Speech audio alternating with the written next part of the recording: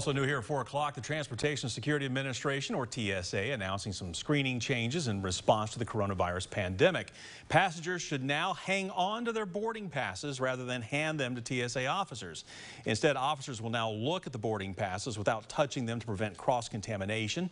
When a bag does not pass X-ray screening, passengers may be responsible now for unpacking it and then sending it through the machine again, rather than an officer searching through it by hand. The agency is also encouraging passengers to put small items like a wallet, a phone in their carry-on bags before walking through the body scanner rather than placing those items in X-ray bins.